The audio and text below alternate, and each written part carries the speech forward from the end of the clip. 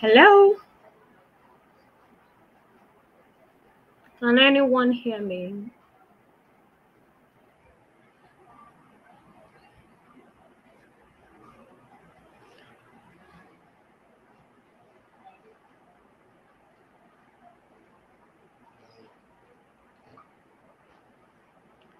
Hello? Can anybody hear me?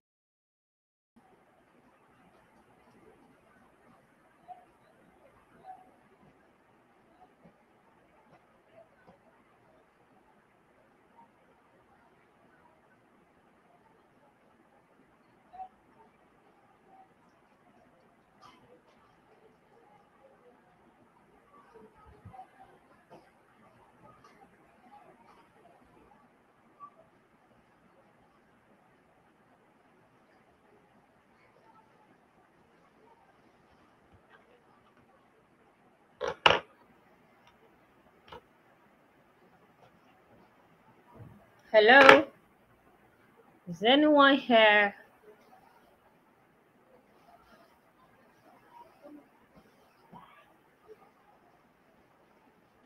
Hello?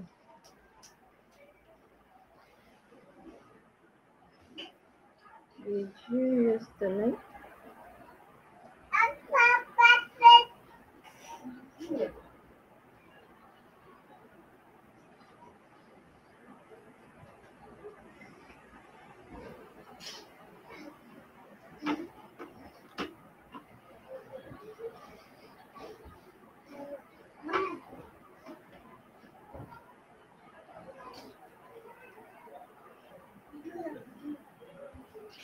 Can you?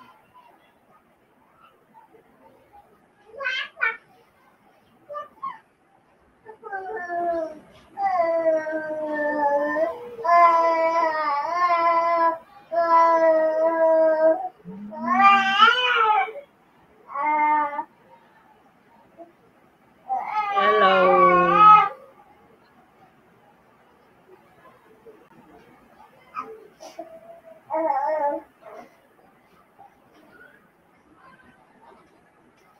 Hello?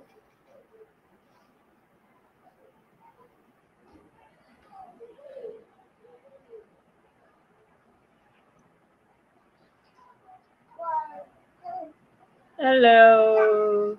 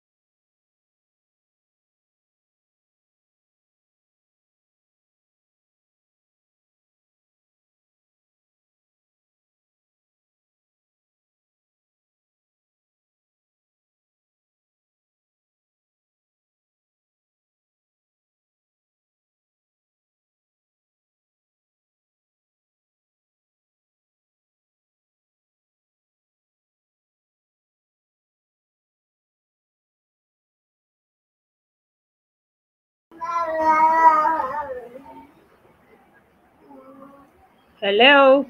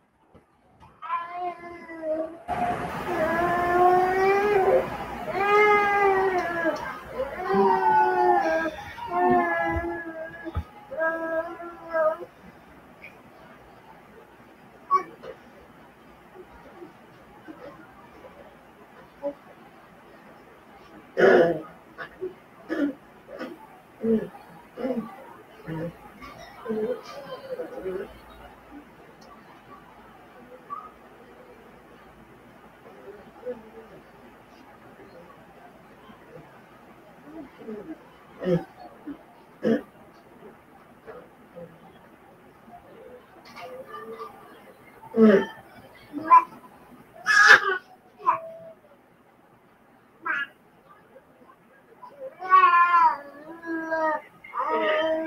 Hello, everyone.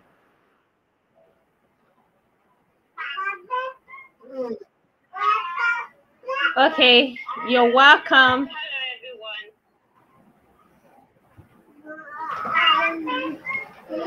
You're welcome to today's webinar.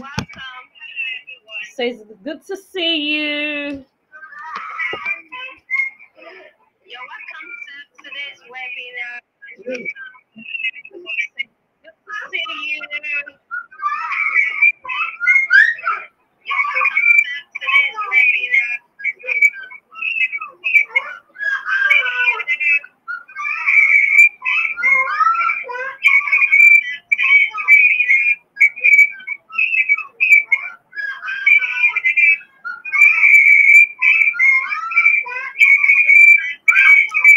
All right, so we'll try to wait for others to join us and see whether they can join us. All right. Okay, so there's echo. What about now? Is it better now?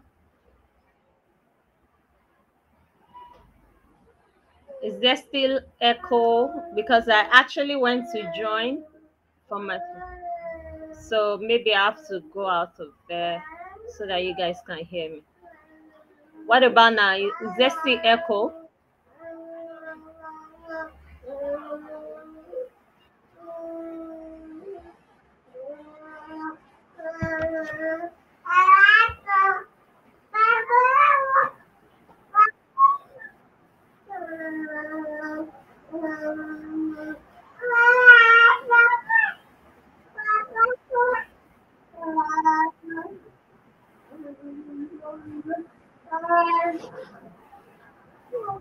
Hmm. Let me try to log us.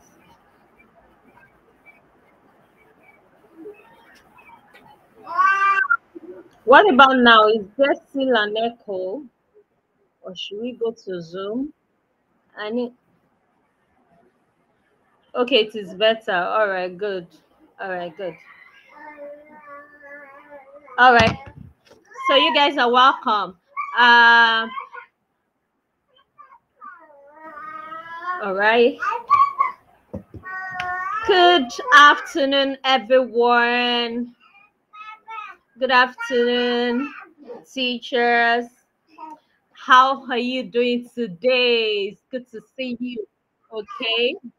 Um, I am Busola Libero if you have not met me before. So I guess some of us might be meeting for the first time. So I would like you to introduce yourself. Can I hear your name? If possible, see you. Can you guys turn on your video so that I can see you? Let me see whether I can allow you to come in. All right. So let me hear your name in the comment section. Tell me your name and what class you teach. Okay. Tell me your name and the class you teach. Do you understand? So I'm gonna give you 2 minutes to do that. 2 minutes. Let's introduce ourselves. Let's introduce ourselves. Your name and your class. Is everybody available in this for this meeting so that when we start we know we can all go on?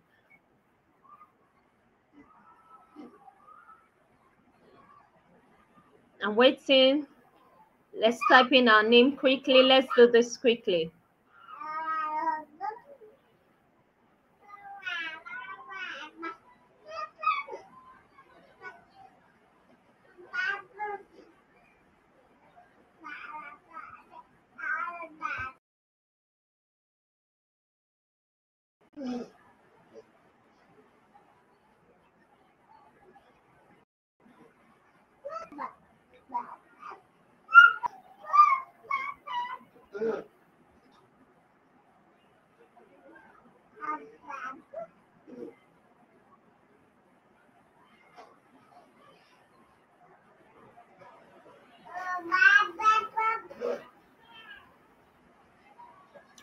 Are we still there? I can't see you typing in your names. Are we here?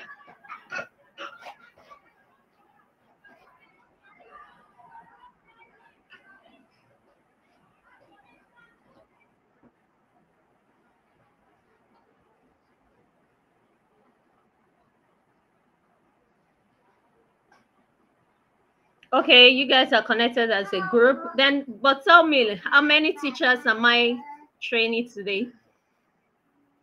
Let me meet everybody. Just type in everybody's name. Everybody, somebody can do it on behalf of everyone. Okay?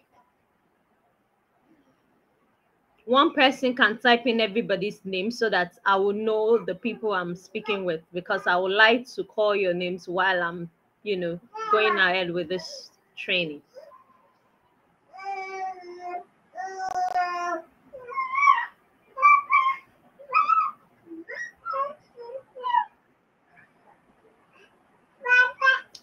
All right, I'm going to share my screen now, and then we'll dive into what we have for today so as not to waste our time. All right.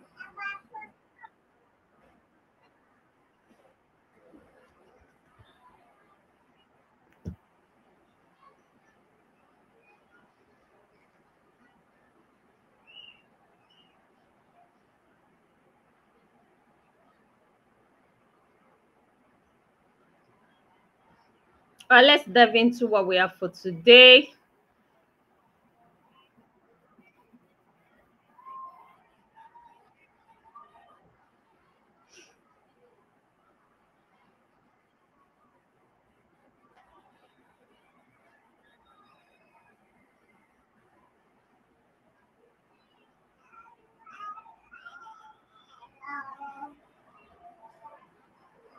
Please let me know if you can see my screen. Can you see my screen?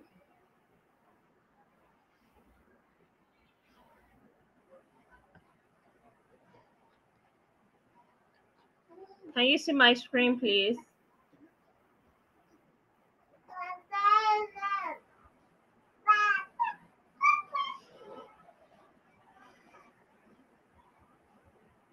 So I've already introduced myself. Let me know if you can see my screen quickly.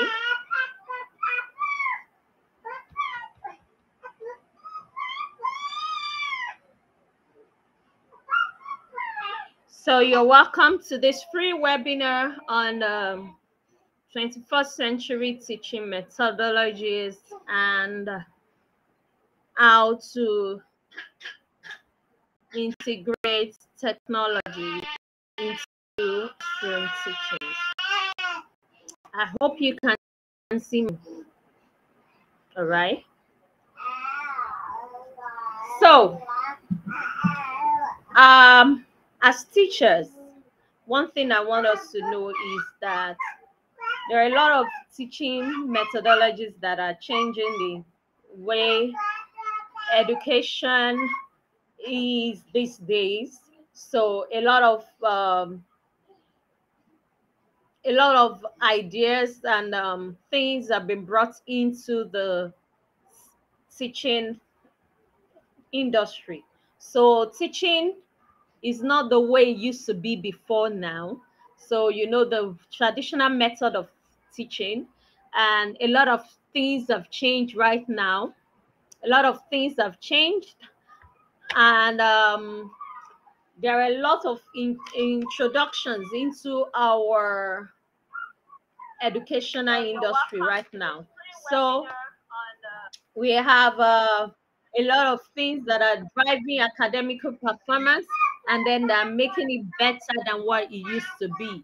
So we'll go over some of these innovative approaches that educators has forged over the last few years, and that every 21st century teacher should be acquainted with. So we'll quickly go over that. Okay, we have 8 methodologies that we're going to look at today. So I want you to follow me. We're going to have a lot of practical sessions. So I will encourage you to follow me. All right.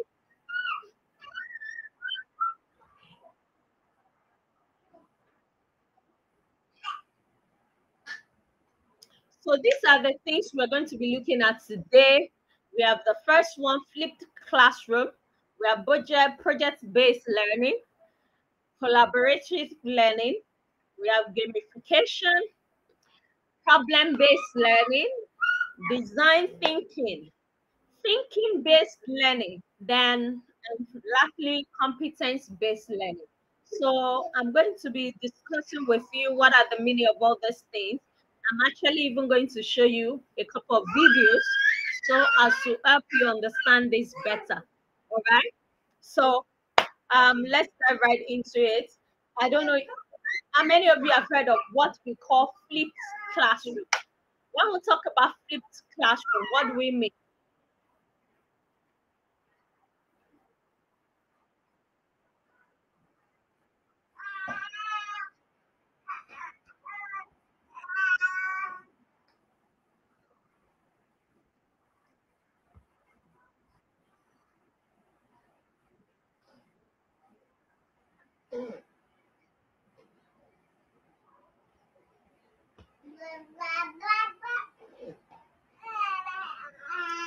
When we talk about flipped classroom,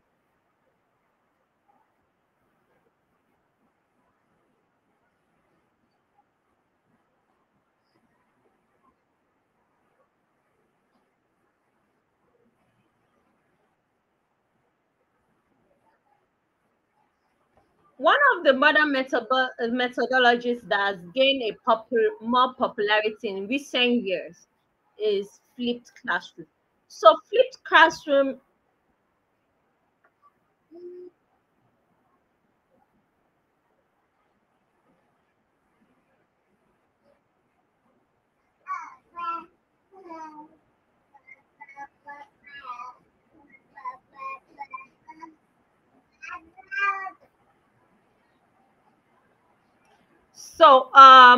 flipped classroom is a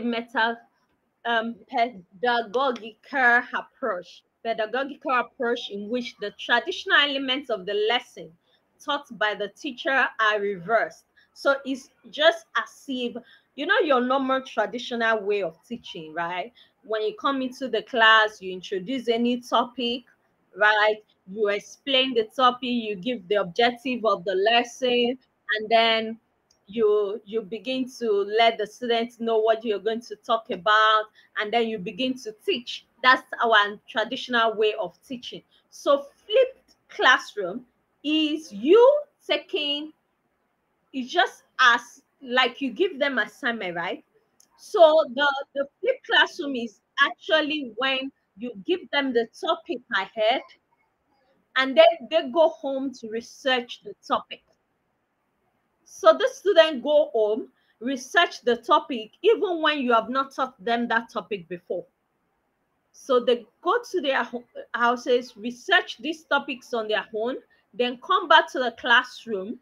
So probably you're going to be teaching the topic, next week Monday. For example, like today, you have told them that okay, next week Monday we're going to be talking about addition of fractions, and you have given them the topic today. Like today being Friday, you give them the topic. So by Monday, you're teaching the topic. So the children go home to go and study what addition of fraction is all about. They look at it.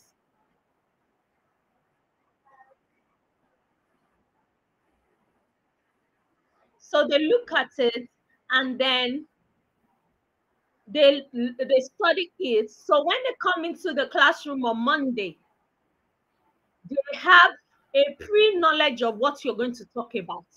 They are already aware because they've gone back home to learn. So they are at home, they've learned what addition of fractions are. Some of them might have even gained enough knowledge that you don't really have to teach them any longer. The truth is, by the time you put an exercise on the board, they will be able to deliver because they've gone home to study it. And some of them come back already ready, as in with full knowledge. They have 100% knowledge of what addition of fraction is all about. I'm just giving addition of fraction as an example. So that's it. So that's what we call flipped classroom. So, this is the 21st century. A teacher is not supposed to do all the teaching. So there are a lot of information online. There are a lot of information everywhere. So you are supposed to engage this type of method. In fact, all these methodologies I'm going to be showing you today is all what we have used before. I use them when I'm teaching. I do this a lot of times. So usually I will give my children, like we give them the curriculum actually. We give them a list of topics we'll be treating. At the beginning of the term, we do a web. We call it a course web. So we write all the topics that we're going to be treating in math, in we call it numeracy, literacy, science, social studies, civic, all the subjects like that. We'll write them, we'll put them in a web, so it's in a circular form. So we'll write the major topics anyway. So most times we don't give them the full topics, but like 6, 7 topics, we give it to them. So they go home with a course web. So they are reading ahead of the classes. So when we do the class, when we have the class or that particular subject, so they already know what we're going to talk about. So they are coming with questions in particular areas that they do not understand. So that's the the topmost advantage of a flipped classroom. A child will be able to ask relevant questions to the objective of the class. And it also helps you to optimize the time you use in class. You know, as time for teaching is mostly, at most, you have 45 minutes for a subject, right? A lesson is 45 minutes. Okay, perhaps you have some double periods, but still, most time, the time is not enough to cover up that topic, most especially in the secondary school setting. Those in the senior secondary school, the time is usually not enough. So it is important you give them these topics ahead of time. So they go home to read about the topics. So when they come back to the classroom, they are asking you questions in areas that they do not understand. So they are not just looking at you and moping and then watching you teaching them. No, teaching has passed that level. So teaching these days has passed that level. Your children are not supposed to be looking at you doing all the talking in the classroom. That is not what teaching is these days. These days, teachers don't do all the talking. In fact, 80% of the talking is done by the children. So the student do 80% of the talking. You are to monitor. Your work is to monitor, is to guide. As a teacher, you are to guide and monitor what they are doing. So they have several activities that they do, and some of those activities we'll be talking about them in the course of this training. Okay, so just work with me. Take note of this. Flip classroom is the first methodology that you need to take note of. It is very important. Okay, so and this helps to meet the needs of special needs students. All your students are not on the same level. We have high achievers, we have average achievers, and we have low achievers. So these students, by the time you have given them this topic, especially the low achievers, at least if they don't know anything, it will help them to at least prepare themselves, because some children need more time to actually comprehend what you're teaching. So that is why this is very important. They need more time to be able to understand what you're talking about. So giving them that topic ahead of time will help them to have enough time to study that topic, to read on that topic, to research that topic before you teach the topic. Okay, now let's move on. So the next topic, the next learning project learning, shortened as PPL. Project learning has to do with giving projects. So let me tell you, in my school where I work, normally at the beginning of the term two, we have assigned students to the various projects that they're even teach. So there are some topics I don't teach. Like the students will go and do a project on those topics. And excuse me,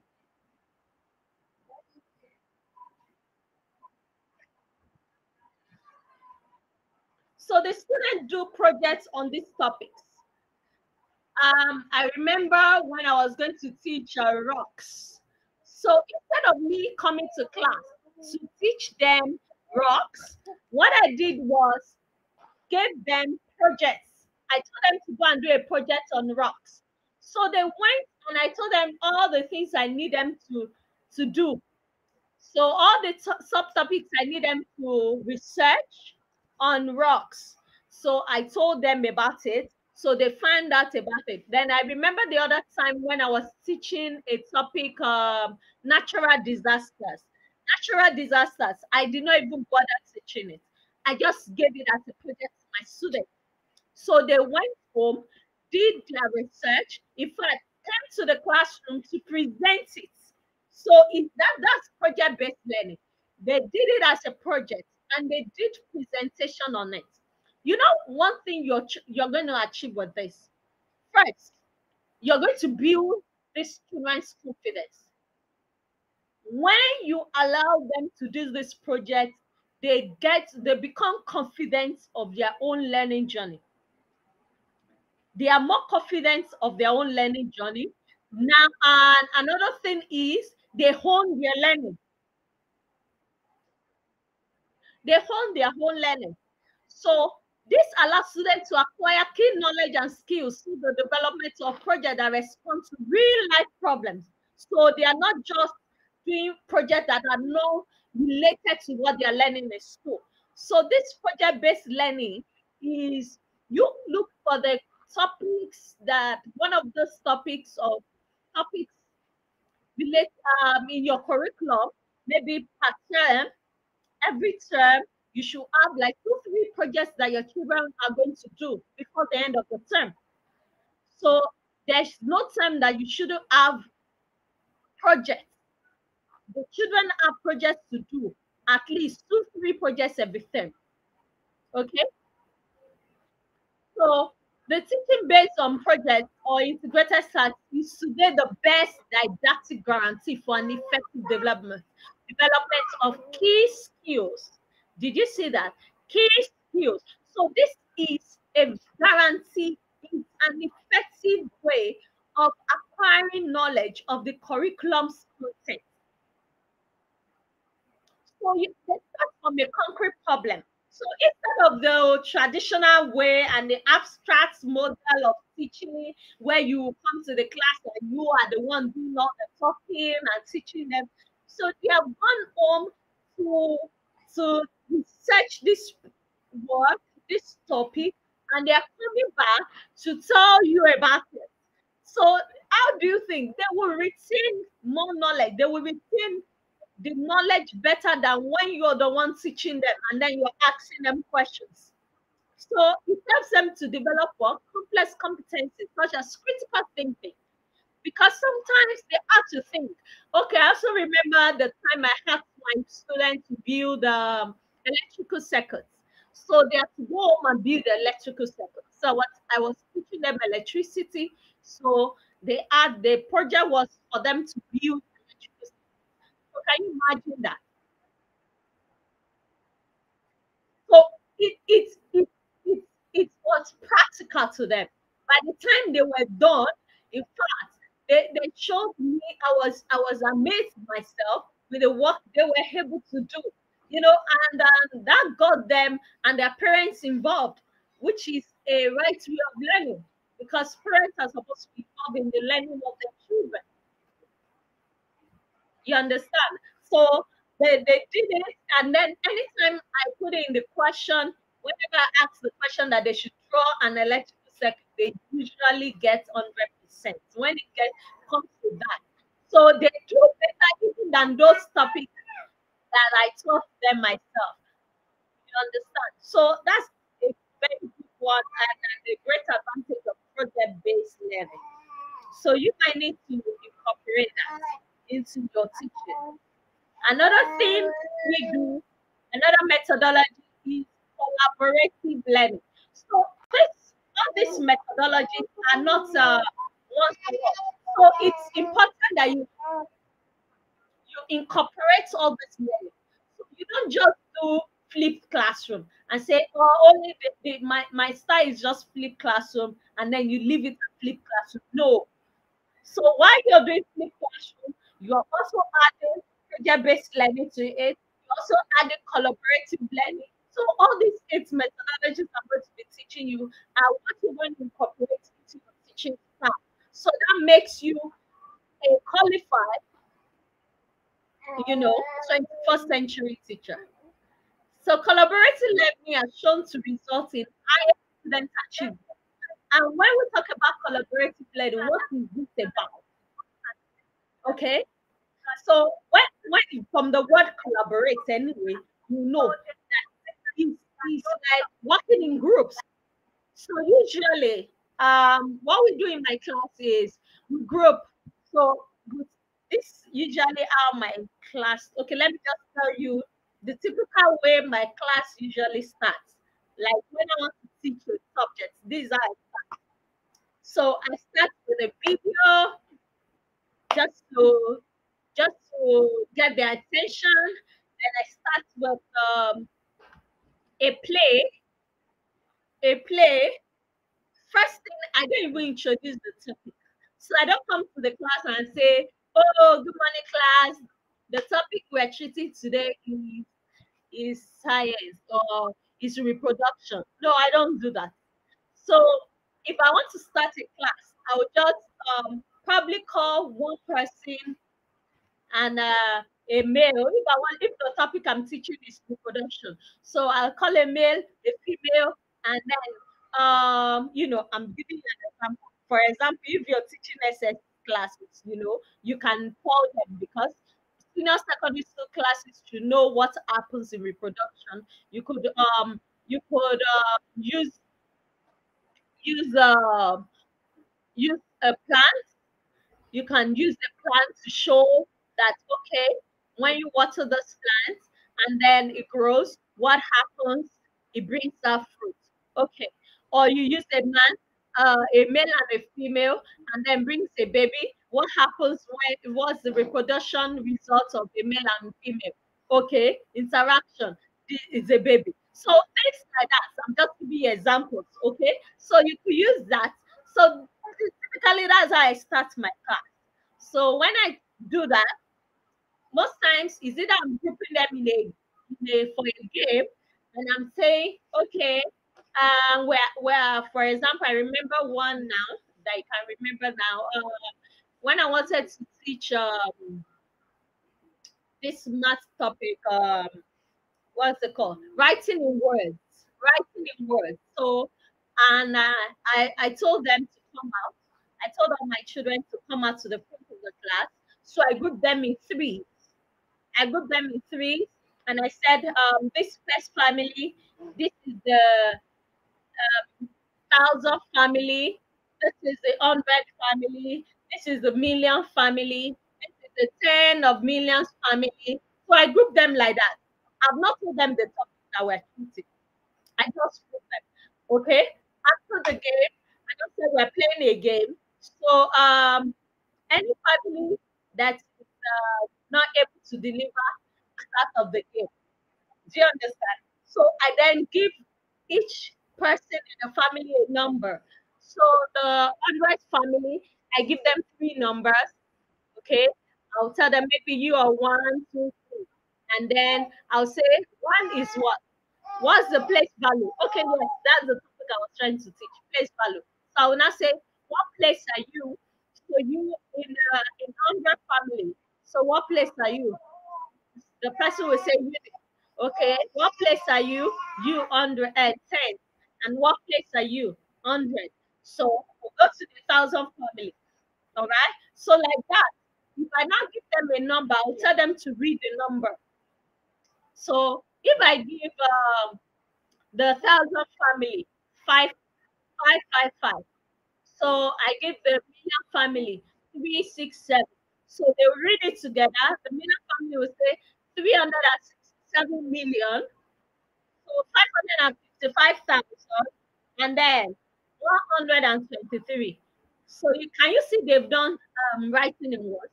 So they have already done it without even knowing. So I use it to teach place value. I use it to teach writing numbers in Word, and I use that to also teach identifying place values and the value of a number in the value of a number. Yes, the place and the value. All right. So okay, let me remember another thing that we usually do. So after that, okay, let me just go on. I was describing typically my class, right? So after that, we will now go into just watching a clip, 1 minute or 2 minutes. Then after that, we will play. I give them this is how I teach. Like, do you know basically this is how I teach? So numeracy, literacy, science, um,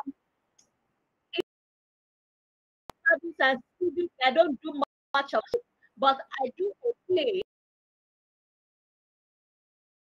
We do the other one. So after that, and then they start doing the work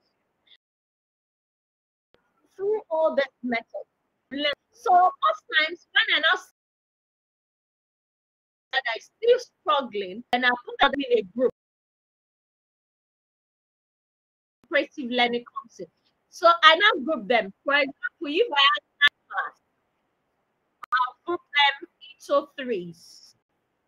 So like my students, so I have three, three, three. Do you understand? So that's three groups.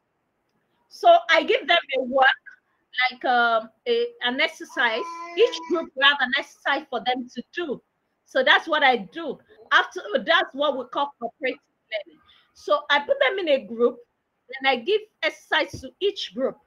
So each group will now discuss how they are going to find the solution to the exercise. So if there's no subject, there's practically no subject I don't do this grouping, most especially numeracy, science, and then social studies too, civic. So there's no subject that you cannot do grouping, that you cannot do cooperative learning. So it's just to help those that are really, really low, those low achievers, those children that are struggling, that they find it difficult to understand the concept like the others, they are not quick to understand. So you help them. So by the time they are there, they when they hear their colleague, their classmates explain to them, and then they also contribute what they think should be the way to solve this issue or solve the problem. They get to understand better. So individual learning, so this kind of learning has helped students to achieve the class objective. Do you understand now? So this cooperative learning has really helped to improve attention, involvement, and acquisition of knowledge. Yes. So most times when you're talking, some of them might be distracted. But when they are in a smaller group, they need to put in their attention. Okay, so they cannot be distracted. They are focused because you know what we usually do. We time them. So being in that group, they know that they just have maybe at most I give them 1 minute and I count down. So I start counting down. Sometimes I give them 30 seconds. Sometimes I give them 50 seconds. So it depends on you. Sometimes I give them 10 seconds, depending on the exercise I give to them. I'll just have some 10, 9. So all of them are on their toes because they want to deliver. They don't want to mess up. So they're like, quickly, how do we get this? How do we get this? So you see them, they're trying to quickly solve the problem. So this helps to retain their attention, to retain their focus, to keep them focused on the work attack. Do you understand? So that's cooperative learning. Now, gamification. Oh my God. Gamification as is an exciting way of delivering your topics. I if you have not been using this, you have been denying these children quality learning. Seriously. If you have not been introducing gamification into your teaching, you are shortchanging these children. That's what you're doing. Yes. Because there are lots of games online and offline. So don't think it's only online games. No, offline games too are available that you can incorporate into your teaching to pass the knowledge of what topic you're teaching. And some of you might want to ask me, and which one, which game will they use for when they are learning? Okay, if you can give me a topic so I can help you and actually give you a game that they can use. Do you understand? So the truth is, as a teacher, when you're preparing your lesson plan, you're supposed to research. So this gamification comes in when you are well prepared for your class. If you have not done your own work by making a proper lesson plan for the class, you will not be able to incorporate most of these things I'm talking about. Do you understand? So it's important. So, for example, I remember when I was going to teach fractions, I didn't get anything. Okay, I got some materials because our school actually had a lot of materials. But there are sometimes I will have to cut out papers myself. I will cut papers, okay? Or I print out materials and cut them for games that they will use for this game. Or I just formulate a game that I know that will help them to understand what I want to teach. Okay, how many of you know this game? This letter game that we do. You write A B C D to Z, and then you now say names of person that start with A. You know that game, right? Names of people that start with B. So what topic do you think you can teach with that? Can somebody tell me? It's just that the fact that all of you are joined together as a group, I'm not able to have an interactive class. Anyway, it is well. Let's continue. So I will tell you the game we can have with that. The topic we can have with that game is nouns. Nouns, names of person. So also, you can do pronouns with it. So it is a game that will work well for nouns, names of persons, names of place, names of things, right? Good. So another thing, let me tell you about this game. Okay, we have Scrabble game, we have chess game, we have board games. Your board games can be used for a lot of things, even Legos. Legos, you know. Okay, now let me have the senior secondary school. Senior secondary, mostly anyway, mostly senior secondary schools. Well, you can introduce some gamifications too, but not lots of gamification because a lot of serious work is done in secondary school. But for secondary school, I will recommend more of project-based learning.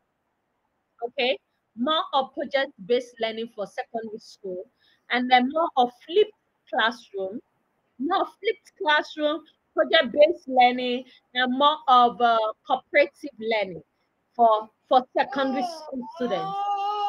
So for secondary school students, I would recommend flipped classroom, project-based learning, and cooperative learning. More of that should be incorporated into your teaching. Gamification should be more in the primary section because children are usually bored. They love to play games more than to learn. So, but when you bring games into their learning. It makes the learning interesting, and they will want to learn more. Don't you want them to learn? So they want to learn more. So you're helping them to increase. You're increasing their interest. So they're not just learning, some children will even start sleeping when you start those your teaching. And you will be thinking, maybe she has eaten too much. He has eaten too much in the house. That's why she's sleeping. Hey, this one, stand up, raise your hand up. Hey, she's up, get up from you are sleeping. Raise one leg up. Please, let's stop all that.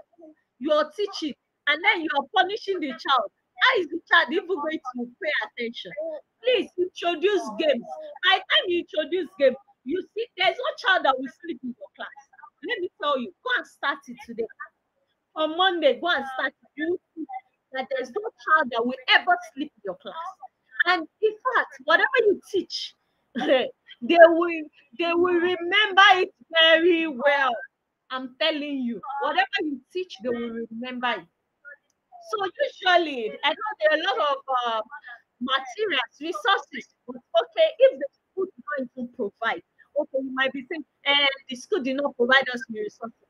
But teachers, you can improvise. You can provide teaching materials for yourself. You can cut out, maybe for example, they are doing sentences. You can cut out sentences. You can write it with your hand, with your biro, or with marker. Write it on plain sheet. Cut it into different pieces. Scatter it. Tell them to rearrange the sentence. That is the game. You understand? So that way they will understand what you're teaching better. Do you get it?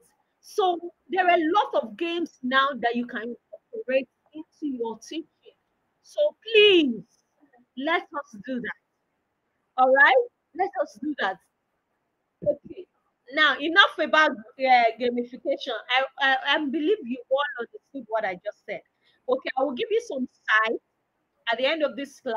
I will send it to, if I cannot give it to you in this webinar, I will send it to your school director. It will give you those sites. There are certain sites that you can go to. They are free. They are totally free that you can use. To get ideas, different ideas for your classroom, for your subjects. So even on different topics. And I'm telling you, there is no topic that there is no a game that there is no a game idea. There is no topic that does not have game idea. So let me tell you. So it's just because you don't know. All right. So I'm going to give you different sites that you can visit just for ideas. And if you can, probably bring it up while you're teaching, it will be nice.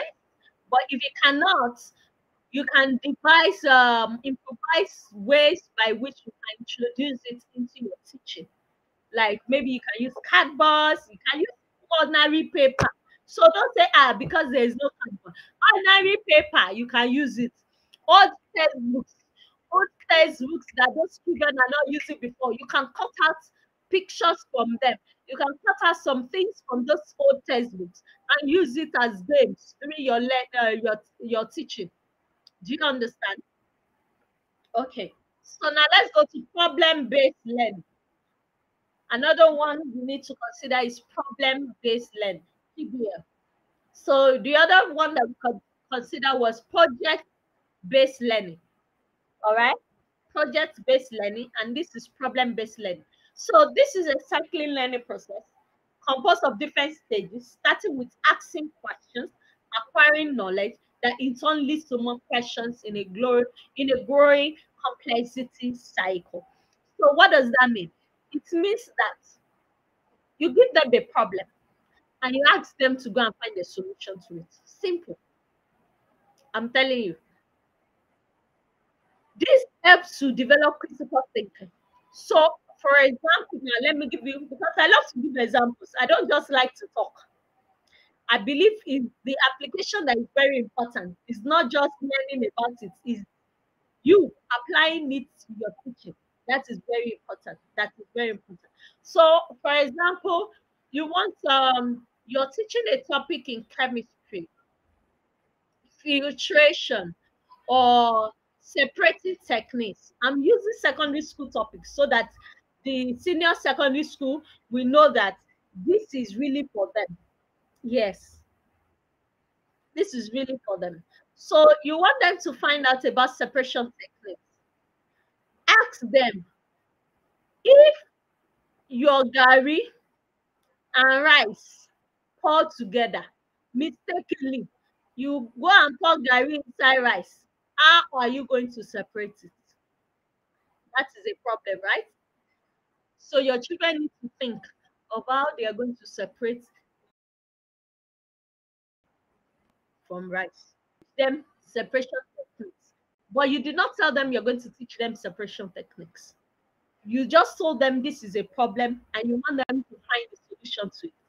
Do you know they will go home and they will start thinking, ah, how are we going to separate Gary from rice? What am I going to do? Some of them might say, okay, I'll pick the rice one after the other. But you tell them, you have to be specific. Tell them specifically a of like a bucket of Gary inside a bucket of rice. Is a bucket of gari that you poured in another bucket of rice. So it's a big problem. So it's not just a small problem that they will think that they will have to pick with their hands. Do you understand? So let them know that okay, a bucket of gari was poured accidentally into a bucket of rice. How should this person, how should Jide separate gari from rice? What do you think Jide should do? Do you know that they will start thinking, okay, ah, and you can use sieve. Then they will start telling you they can use sieve or something, or they can use a sieve that has a big hole to contain the rice, or a sieve that has a small hole to contain the gari. Do you understand? So they will start thinking. So it has for them to be creative. They will be creative. You understand? Okay, in a large house, there is no electricity. How do you think this Mr. Akpan should connect electricity to his house? He has, you know, they fixed his meter, but still the light is not coming on. What do you think could be wrong? Why is there no supply of light to his house? The There is NEPA lights everywhere, you know. There is he has his prepaid meter is loaded with you know card with what's it called now? He has token, you know, his prepaid card is loaded with token for electricity. He has loaded his prepaid card, but still is not getting light in his house. What could be wrong? What's disturbing the electricity from flowing to the house?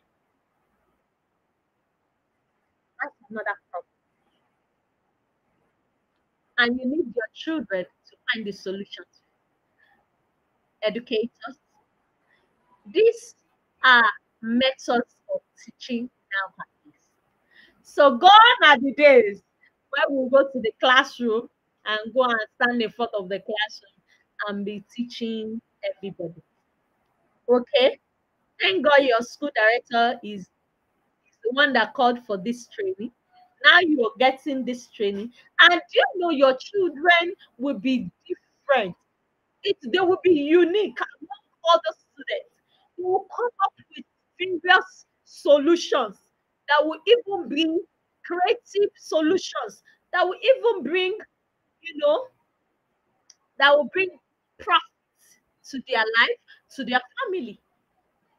I heard recently of a university graduate that that discovered how to run cars without fuel. Then now that we fuel prices, and then you know we are looking for alternative. We with that boy now that discovered the alternative solution to a car, to cars using fuel. Don't you know that in this season It's a season of prosperity for him because many people want to invest in that technology. He discovered he is using batteries to power cars. They developed uh, a car powering it with a battery. And then he said they don't even need to recharge it. Like it recharges itself. Like I think he uses solar panel or something like that. I'm not really sure. But I'm just trying to tell you that what could have led to this guy discovering this solution? What could have motivated him? It must have been the way he was tutored from public secondary school or university level, always faced with problem and then getting solutions to them. So please, let's help our students to be more creative. Let's help them. Let's motivate them. You can even attach awards. You can attach the prize to anybody that come up with the best solution to the problem. So you give them the problem and then tell them that they have 2 weeks to resolve this problem. They have 2 weeks to come up with solutions to this problem and then attach a reward to it. So all these things, this is where I do it in my own classroom. I give marks. So when it's project based, I will tell them that project is 10 marks or that project is 30 marks. And that is true. I don't just say it with mouth. I mean whatever I say. So when they come back with their projects, I give the mark and I record it. And it reflects in their results. So we are not just saying it just for saying sake. No, it's actually part of our own assessment that we do for our students. Project is part of the assessment. Problem-based learning is part of the assessment. We assess them on various problems they are able to solve. So you can attach marks, award marks for all these things. So nobody is coming to tell you that they forgot to do it or they are just coming with one shabby solution that doesn't make sense. They will take it serious. So this will help them to take it serious. Do you understand? So now another one we're talking about, another methodology is thinking. Design thinking. So education has always been a prolific space for innovation. So teachers all over the world are constantly coming up with new ideas and methodologies to introduce in their classroom, making the best of the tools at their disposal. So this, which is this design thinking, is the application of STEM. How many of you know what STEM is? STEM is science, technology, integration, math into our studies. So STEM, a lot of schools now do a subject, they call it STEM, they have a club, they call it STEM club. Do you understand? But it doesn't have to be a club for us. For you guys, it doesn't have to be a club. Introduce it, incorporate it into your teaching. You understand? Incorporate it. So apply it to whatever you're doing. So this model makes it possible to identify with greater accuracy, okay, the individual problems of each student. So this helps you to understand those students that even gifted. It helps you to understand the students that are gifted in crafts, in science, in arts, in mathematics. It helps you to understand their core strength, the area of their strength. So please, let's incorporate them into our teaching, whatever we're teaching. All right. Thank you. So another one, I think this is the last one. Okay, second to last one is thinking based learning. Thinking based learning. So beyond the debate around the effectiveness of learning by memorizing, please, learning by memorizing facts and data when discussing education. Please, learning has gone past memorizing facts and data. Now, let's make it more concrete, more real to our students. One of the most talked about aspects is the need to show students how to work with the information they receive at school. Teach them to be contextualized, to contextualize, analyze, relate, argue. You know, teach them how to argue a point. In short, convert the information they have to knowledge. Okay? Them help them to analyze. When you teach a topic, don't just leave it like that. Ask them why they think this should be it. Why should this be this? Why should this? Ask them to argue or to relate it to the real life, to the real life. So you're teaching a topic with math, relate it to real life. You're teaching them multiplication. How does multiplication relate to their life? What's the what's the relevance of it? What's the relevance of it? You know this that is going about that school is scam. If you don't want your students to say school is scam, let them know how education is important to them. How there is the relevance of education to the world that we live in. Okay, it's necessary. So I'm going to show you example of my lesson plan. So actually in my lesson plan, I usually have a column for relevance. So I will write how relevant this topic is to the world. How can these children apply this topic to the world? So help them to develop thinking skills beyond memorization. So in this way, it helps them to develop effective thinking. So our children, sometimes I used to ask them, "So, can't you think? Was that be the one thinking for you? You know, because these children these days, they don't even want to think about anything. They want you to do all their thinking for them. It's not supposed to be. It's not supposed to be. Allow them to think about it. Okay. So you're talking about digestion. And then they said digestion starts from the mouth. Ask them how is it possible? How can digestion start from the mouth? Let them think about it. So, if, for example, you are asking them, okay, when we eat, what do we do? What happens in our mouth? So you ask them. So some of them will tell you, okay, we chew it, our mouth chew, and then the saliva in the tongue mixed with the food and all that and all that. Okay, so you you, you take them through it like that, and then ask them, why do we poop? Digestion. Why do we poop? What happens? Where does poop come from? You're helping them to think. You understand? So it's important. You don't just teach and just teach. You need to help them to reason what you're teaching. And they should ask more. For most especially mathematics, 2a plus b equal to 0. How is that possible? Let them, you know, do it in another method. Okay, what if we use this method? What if we say 2a equal to this, or 2a minus this equal to this? Does it still give us the same answer? You know, so whatever you're trying to teach them, let them know. Give them different methods by which they can come across that question, and then they can still get the same answer.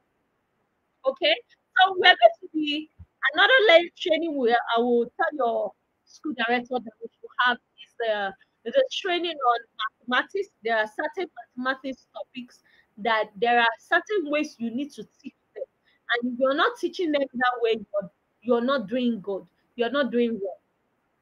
So there are certain topics that you need to teach certain ways, and even science, mathematics, science, those three especially, there are topics that you need to apply various different methods. So, and if you're not applying those methods, when your children go to another school or when they meet with other students, they will say, "Oh, no, my teacher never taught me like this." Do you understand?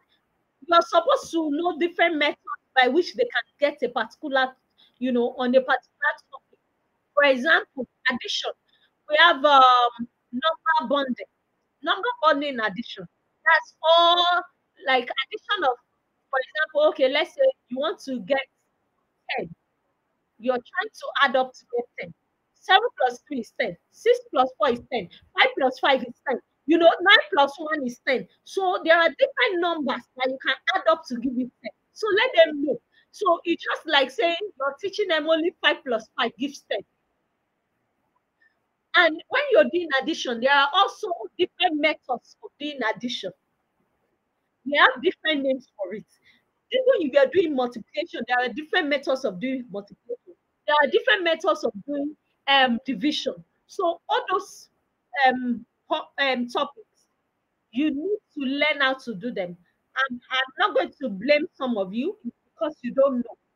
Just like the time when I was ignorant of all these topics too.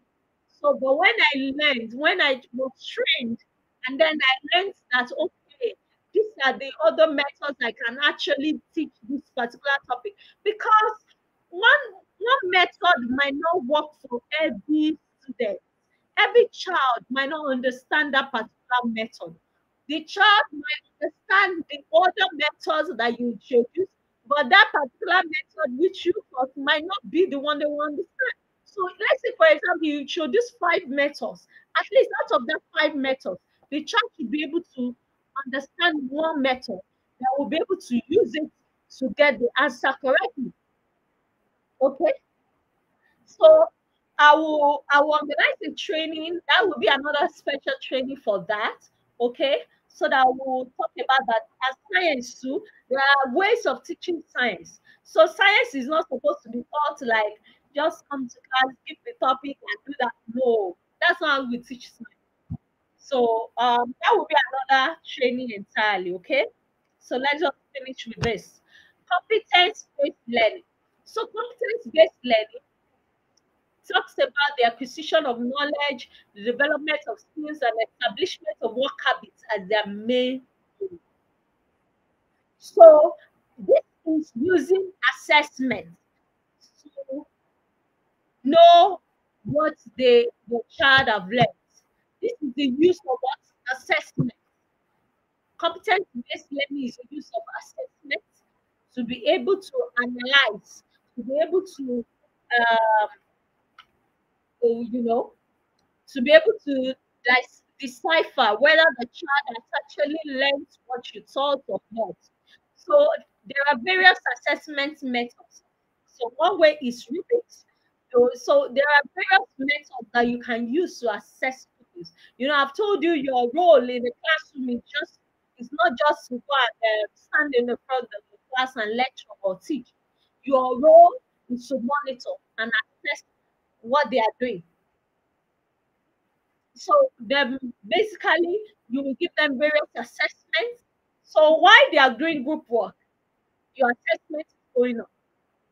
While they are doing the game, while they are playing the game, you are assessing them. While they are doing recitation, you're assessing them. While they are working on their worksheets, you are assessing them. So there are various ways you assess a child before you will now finally conclude that this child have learned the stuff. We have various methods of assessment. We have, project-based assessment, problem-solving assessment. We have gamification assessments. I've mentioned it before now. We have worksheet assessment. And then the last of all is your normal assessment that you do, set questions and answers. That's another assessment. That should even be the last of all that you do. Okay, but all these other assessments have given them enough credits to have shown whether the child has actually learned this topic or not. Okay, so let me this will be the end of the methodologies. I'm going to stop sharing my screen now, and then I will try to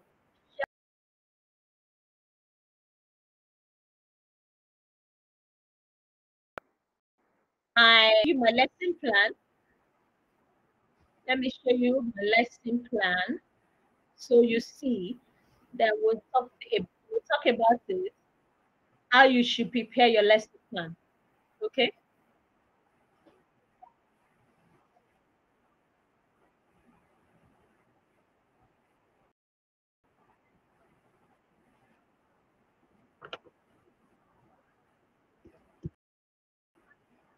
So I guess by 1:30 we round up um training. Hope that's okay by horse. All right.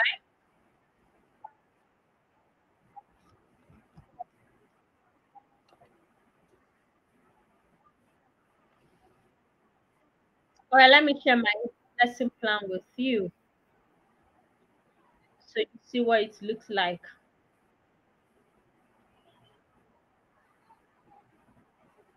And I said I have a video for you, right? Yes, don't let me forget the video.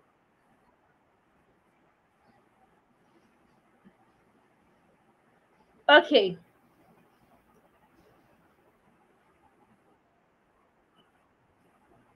Okay, so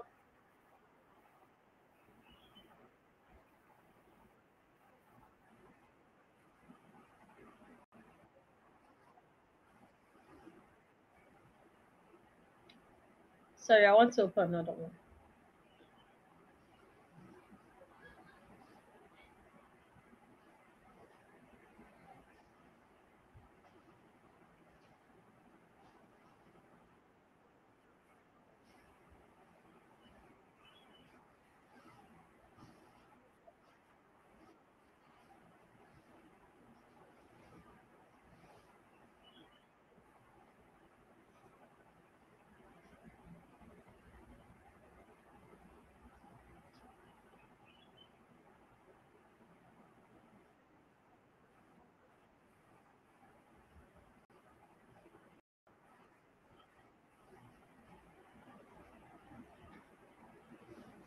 I hope you can see this. All right, let me share it again.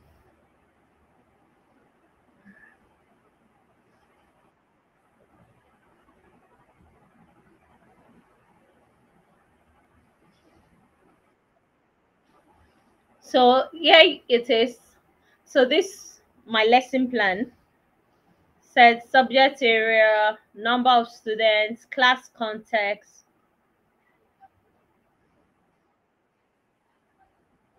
Voila. Voila means what we are learning. What we are learning. Relevance.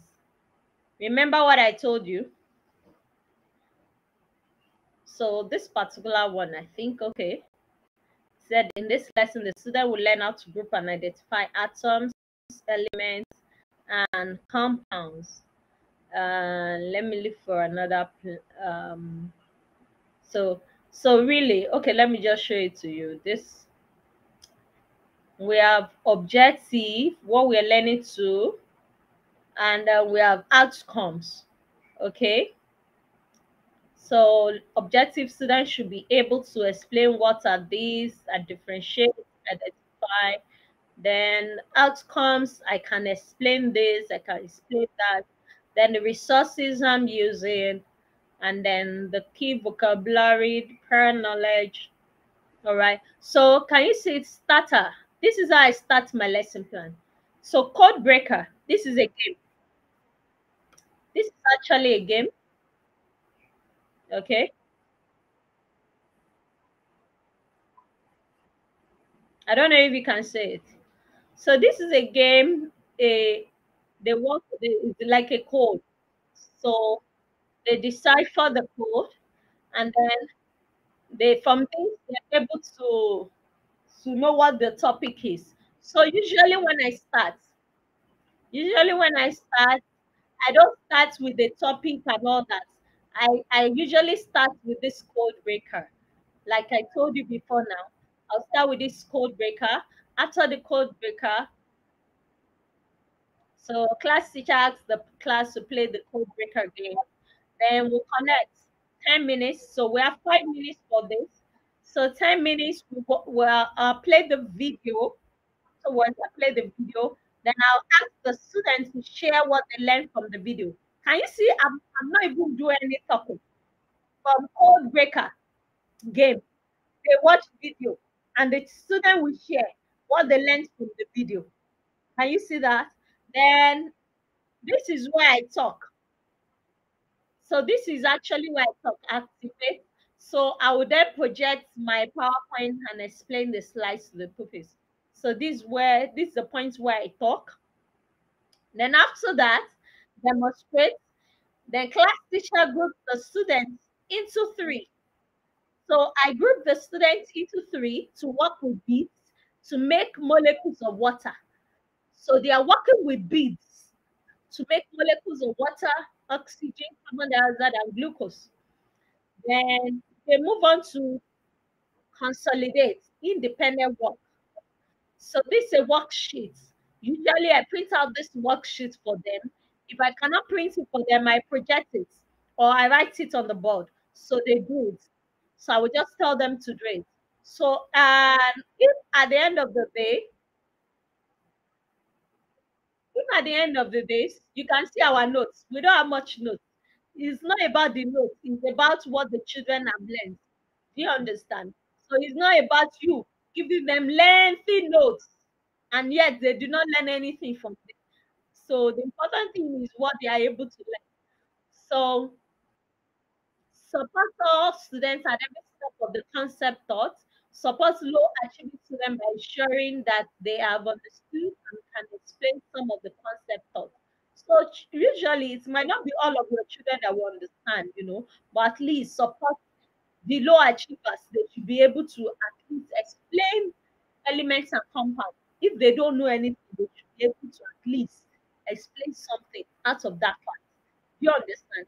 They might not be able to say everything, but at least they should be able to do something. Okay? Now let me go to another subject.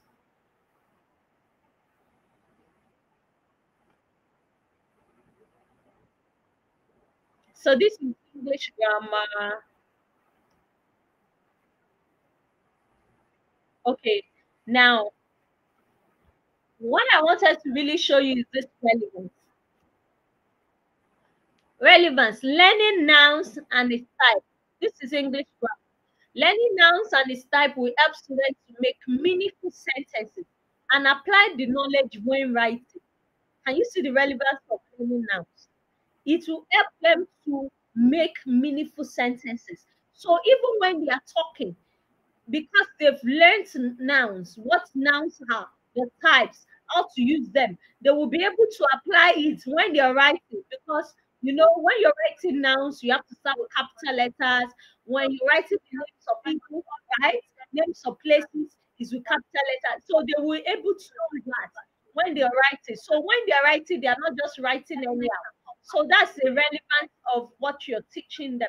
So it's always important to let your pupils know the relevance of what you're teaching. And look at this English grammar now. Class teacher asks students to play a game of names of people, place, things that start with letter A, B, and D. So I give them this letter A, B, and D, and then tell them to write names of people, places.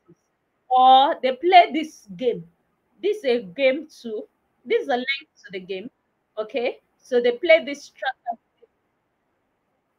So another thing is they watch a video afterwards. So basically my class is after a game, they watch a video, then they play a game, and students discuss what they learned from the video. Can you see that this is how I incorporate all the teaching methodologies that I taught you.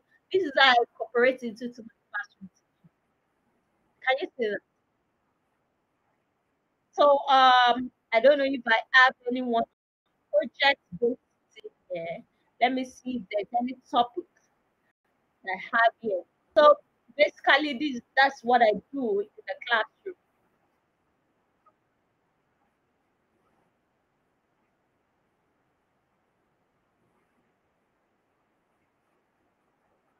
So this is numeracy. Okay, now look at the relevance of this numeracy. It said this will help to improve memory skills. So they are supposed to talk about the topic is place value. So it will help them to improve memory skills, which is transferable skill that will help students and into adult life. Students will find it easier to solve math problem and do mental arithmetic if they have already memorized their times table. Did you see the relevance of it?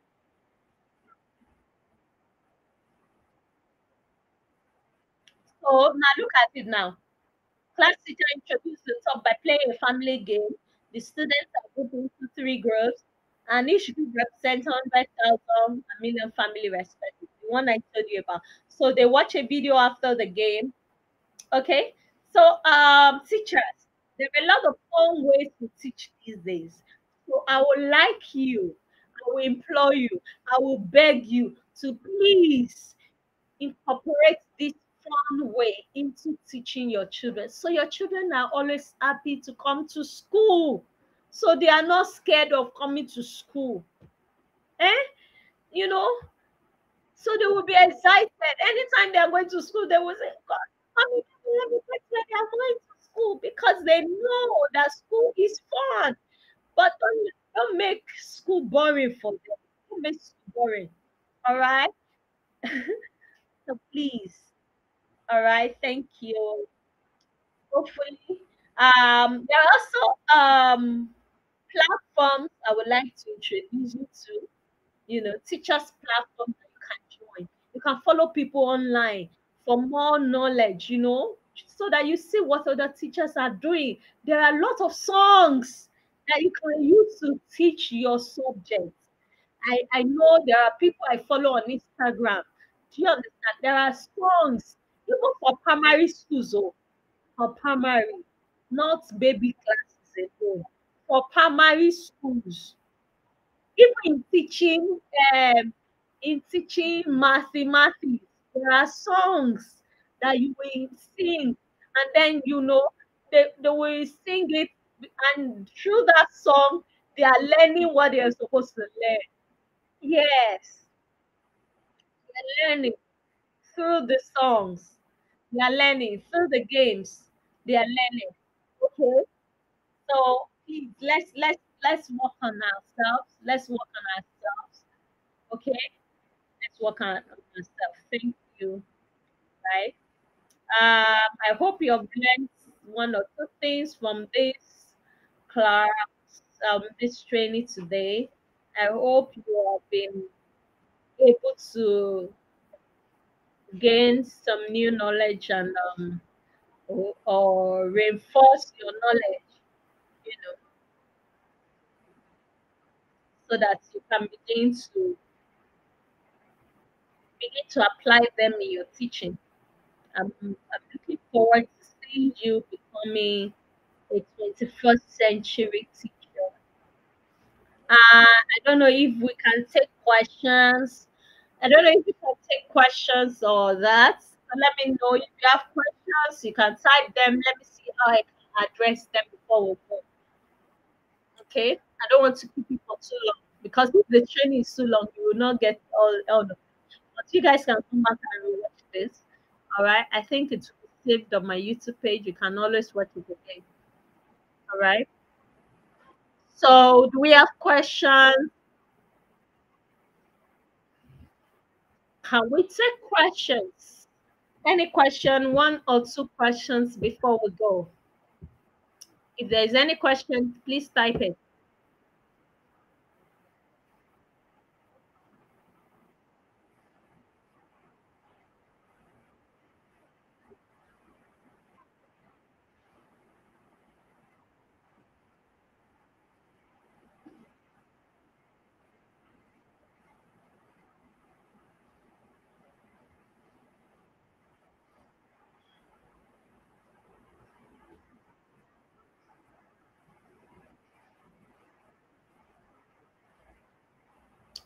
Do we have questions?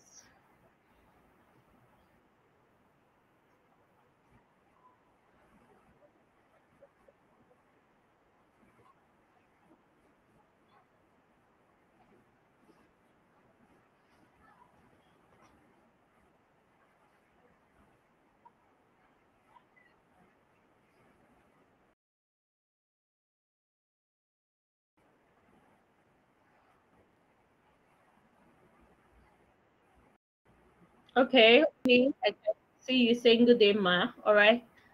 Good afternoon, Oluwatolani.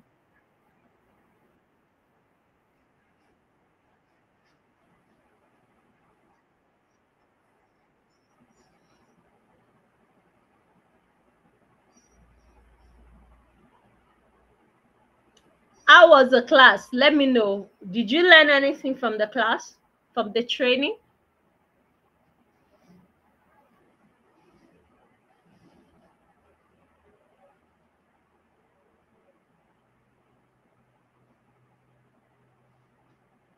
Did you get anything today?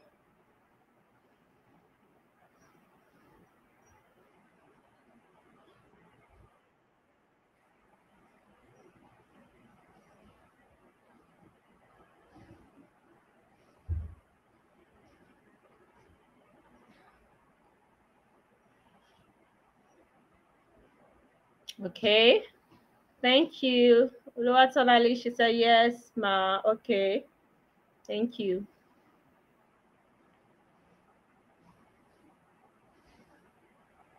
You're welcome. You're welcome. Thank you too for joining. I'm glad you were able to learn something today.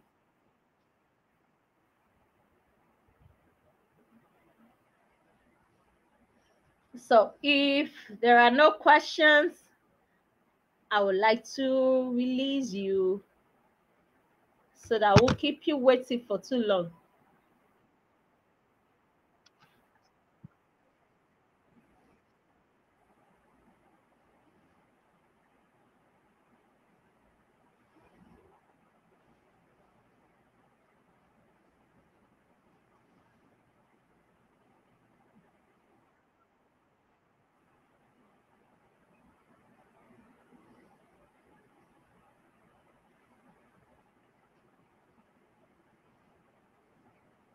Okay, I guess we'll call it a day then. My question is about how do we go about the project based learning?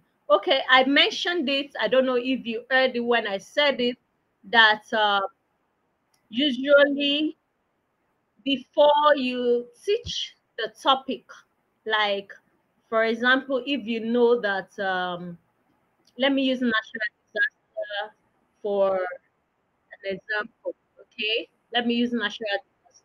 If one of your topic is natural disaster, okay, let's say you're going to teach it in the next 2 weeks or next 3 weeks.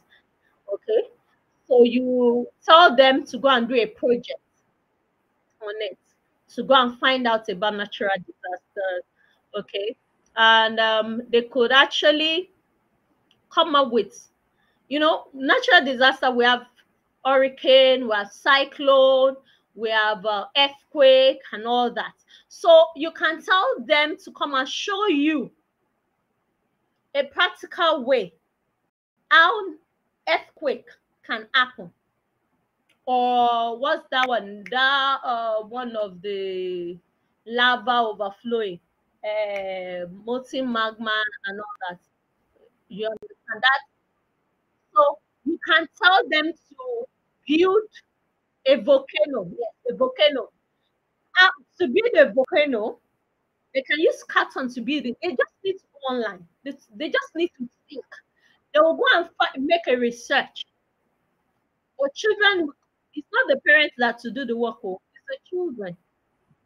You can give them hints of what they can do. Do you understand? You can give them hints. Most especially if it's not something you've been doing before.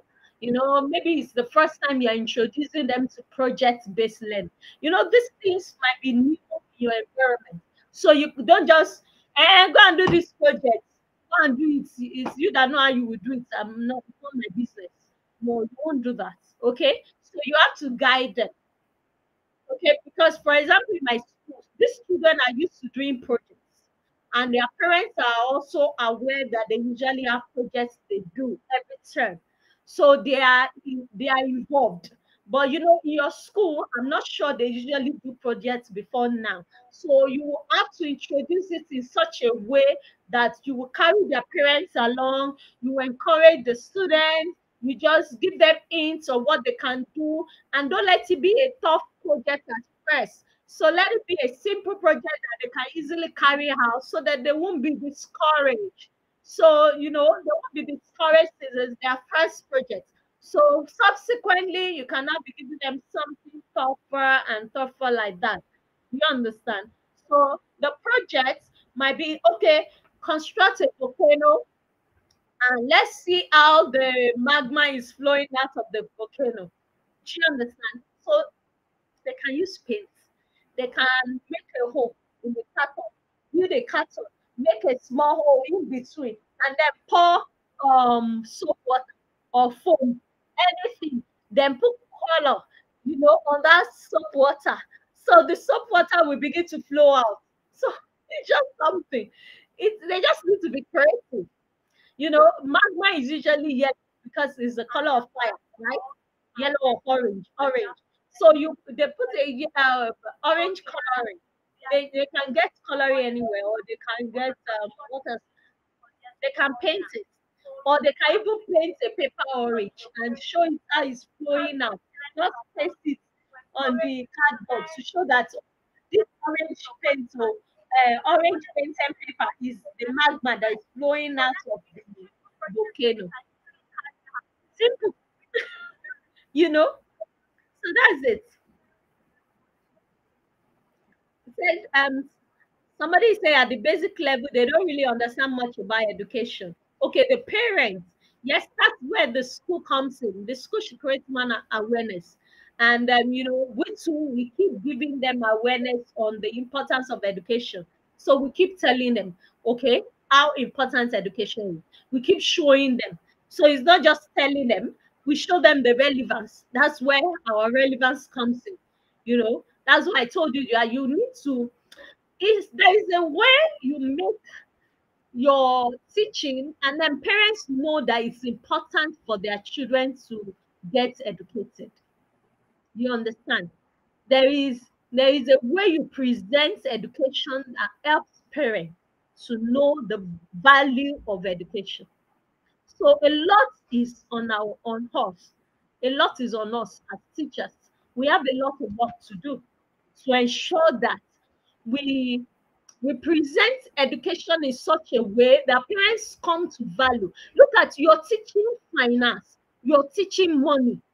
Even in mathematics, you're teaching money, and still your children cannot identify money and they cannot go and confidently buy things for their parents. So what's now the relevance of the money you're teaching? They don't know. They don't know the value of money. They don't know how they could make money. They don't know how they could save money. They don't know how they could reproduce money. So these are things you need to teach so that parents will begin to value education. And they'll say, oh, wow, did they actually teach you that in school? And they will say, yes. They taught us how to save. They taught us how to make profits. That mommy, I actually did this, and then I can begin to sell this, and then I'm making money from it. So parents will begin to value education better when we show them these things, when we teach right. Seriously, it's the onus is on us, please, teachers. Mm. All right. Any other question?